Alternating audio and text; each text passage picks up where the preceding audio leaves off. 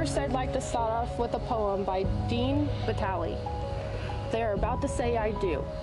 3 little letters, 2 little words. It's the simplest part of the day, but there's nothing simple about the things that will remain unsaid. I do means I do know I could be hurt, but I am ready to be healed with you. It means I do want to try, even when fear of failure holds me back. I do not know the future, but I am ready to be surprised along the way.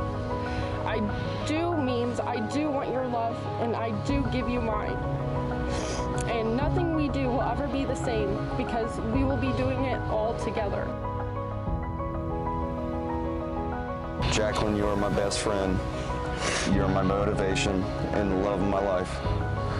Whether it's running off to work, running errands, or simply being away from home, coming home to you and the kids is always and always will be something I look forward to. You've had my heart since day one.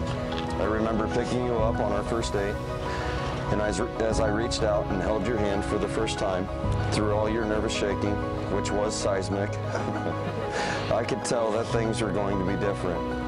I had already committed myself to Jacob and Hunter, but after meeting Raylene for the first time with her beautiful smile, I knew right then and there that I was ready to commit every part of me, not only to the boys, but to you and Raylene as well.